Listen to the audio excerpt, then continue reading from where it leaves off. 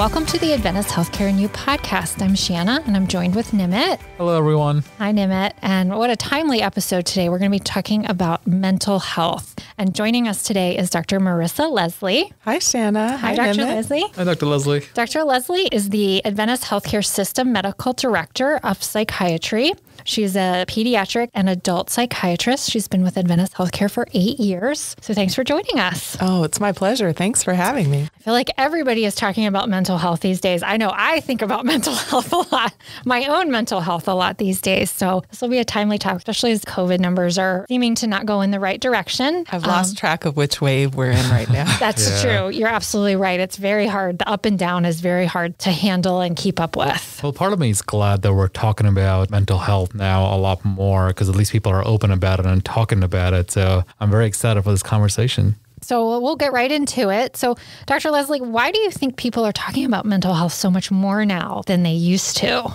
I think it's interesting because now we're forced to really talk about it. Before it was something we don't want to talk about or we want to call something else. But, I always talk about mental health as something you want to maintain. It's not just when you're really sick or if you have a severe illness. It's something you want to promote. I think we have the younger generation to thank, quite honestly. Generation Z, Gen Alpha, and even millennials are very open about their struggles, their victories. Social media definitely helps with that. So I think that given the transparency of society nowadays via social media, it's just much less of a stigma. And truly the younger generation just doesn't want to be judged for negative things anymore. They don't want people called out for things that are natural and pervasive, such as mental health. Just as they're so embracing of differences, I think that they are certainly more attuned to making sure we talk about things like mental health and that we don't ostracize people for, quite honestly, having very typical and normal experiences, but that in the past we may have ostracized. Well, that's one of my next questions was, the stigmas associated with mental health. And maybe that's one of them is people don't think that everybody struggles or that, a lot of us struggle. No, quite honestly, everybody struggles with something. If you've ever worried a little bit when you've been on a plane and experienced turbulence, that's part of mental health. But mental health is also positive. Mental health is, how did you make it through a difficult experience? How did you handle the loss of a grandparent or the loss of a parent or the loss of a friend? All that is mental health. People erroneously just relegate mental health to the person on the street corner talking to themselves. And that person is very important to society and to me, of course, but they never really personalize that mental health is how I feel before I take a test, how I feel before I give a speech. All of that is mental health. And so I think one of the downsides of not thinking about mental health that way is when you're struggling with something even more serious, we've been less likely to seek help and then it gets really bad and it may affect work, family, relationships because we haven't viewed mental health as something you have to maintain like your physical health. Yeah, so over the past 18 months, before mental health was, I think the stressors were very different. And over the 18 months, a lot of the stressors changed due to the COVID pandemic. What are some of the things that you're seeing now or you've seen over the past few months that are different? And what are some of the things that they're struggling with as a result of it? Well, I think one major stressor that COVID has introduced uniquely is the isolation. In the attempt to remain alive, we have really cut off our social lifelines or limited it or decreased it. And socialization is so important to healthy mental health. Now, for different people, if you're an introvert or you have social anxiety, the level of socialization may be different. But even people with social anxiety and even introverts have found that, whoa, I really do need to see people and interact. And I think in the beginning, people on the introvert spectrum of personality thought, this is great. I don't have to make small talk. I don't have to talk at the water cooler. But different articles I've read have highlighted that even the introverts said, no, I need a little bit of it. I just don't need a whole lot of it that tends to occur in the workplace. But I do think the isolation. I also read articles where people have, even when they see each other with masks. masks and they can't see their entire facial expression. I think that has created a lot of the unconscious social isolation as well. So I think a lot of that is very interesting how that's affecting us without us even knowing it. Right. I mean, there's that. And there's also the hugging. People, they say you need 4 hugs a day. And if you don't live with other people, how many hugs are you even getting? Yeah. Right? Yeah. I think another stressor is the unpredictability of this. It's a roller coaster. It is certainly been a roller coaster. And I mean, I think we're really escalating to the top, about to go down a cliff again, because last year we thought, okay, this is great. Vaccines are coming. And then we realized, whoa, it's not everyone signing up for vaccines. And now we're in a place where you're vaccinated, you may have a booster, and you may still get sick.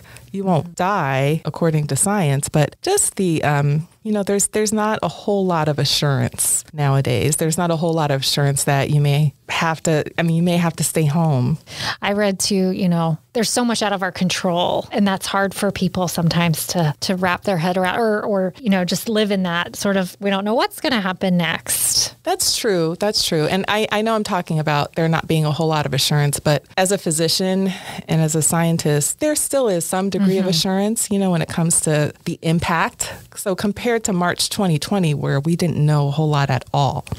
Is it in the air? Do I get it just from being 2 feet away from you? Yep. Now we know a whole lot more. Yeah. But Shanna, you're right. There is this loss of control that many people have a hard time dealing with. But I think some of the people who are handling the loss of control better are certainly people who kind of have a worldview where nothing is really in your control and you just kind of do the best you can with what you have. Now, children need predictability, but they follow our lead.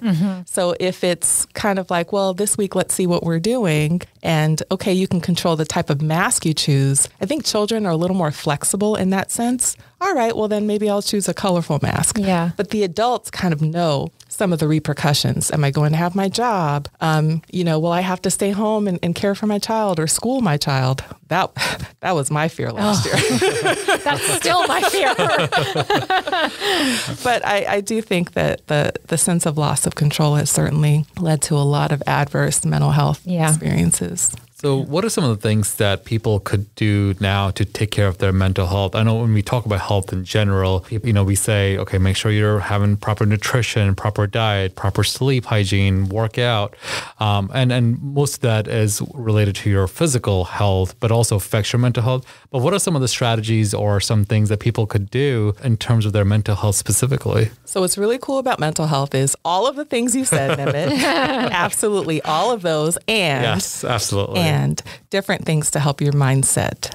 There's a study that shows that if you list 3 good things every single day in a very short amount of time, I think maybe even after 3 days, you start to see that you have a more positive mindset. You don't feel as burned out or depleted because you're focusing on the good that's all around you. And even in our darkest moments, there are always silver linings and things we can list as good things in our life. But doing that intentionally, undistracted, at the end of the day, whenever the end of your day is, I don't know if you work night shift or day shift, but at the end of the day can really promote good mental health. I think other things are the social aspect. Reach out intentionally.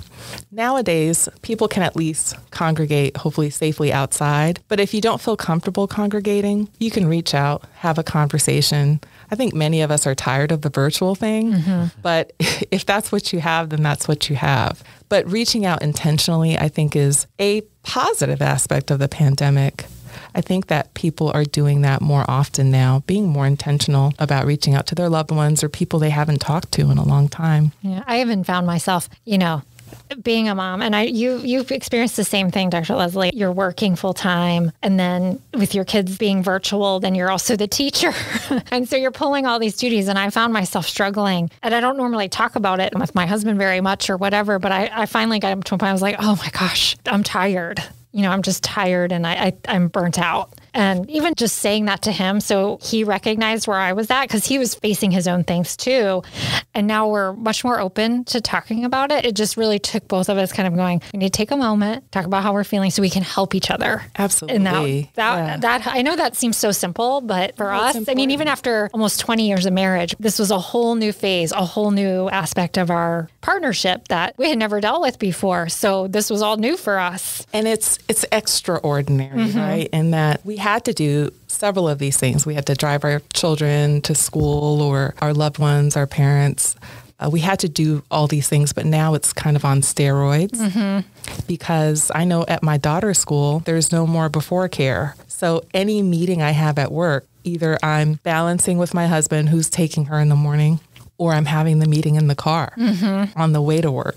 It's definitely a whole new normal, and a lot of this is not normal. And I think what you did is really powerful, Shanna, in that you named it, you vocalized it, you became aware of the balance that you need and how it was affecting you. And I'll say in our home, we just had to create the balance. You know, you don't have to sign your child up for every single thing. Yeah. And COVID helped us with that because we were so concerned about her becoming ill anyway that we had to dial it way back. And I read this really cool quote on my cousin's Instagram page, but it says, if you don't want to be burned out, stop living life like you're on fire. Isn't that great? I like that. So Yep. And we're not on fire, right? Yep. We're not on fire. Yep. I think a lot of the obligations we put on ourselves, we have to reevaluate. Is that really important? And for children, especially, you know, that's my specialty. It's important to just let them play. They don't have to have every minute of the day scheduled. And guess what? Adults don't have to have every minute of the day scheduled either. We can actually take those walks and just listen to nothingness and not worry so much about the next thing on our platter or the next thing in our schedule. Yeah. Well, I'm doing a quick little time check here. We're coming up on time. But Dr. Leslie, I want to have you back to do some more follow-up. I think this is such an important topic, and I want to get to everything. And I know some questions our listeners might have, so we can dig even more deeply into this topic. So I think we have a couple really key things, though, right now, which is to talk about it, be aware that it's just as important as your physical health. Nimit, do you have any final thoughts before we wrap this episode and come back for another one? I think this is much needed discussion because people will benefit so much from it. Yeah. So we'll love to have you back, Dr. Leslie. Yeah. Thank you. Thank you. All right. Well, thank you, everybody. We're going to come back with a follow-up episode on our mental health topic. But don't forget to follow us wherever you get your podcast. And you can also find anything about Adventist Healthcare at adventisthealthcare.com. So stay tuned for the follow-up episode on mental health. Thanks for listening.